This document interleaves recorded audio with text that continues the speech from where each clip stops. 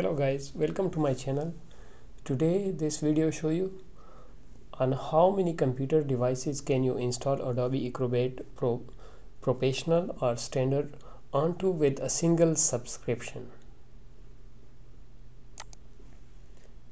So the answer is you can install it on two computers, laptop, desktop, any computer.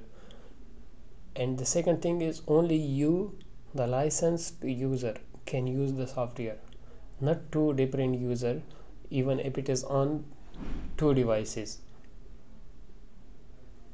This is a part of Adobe single user license policy.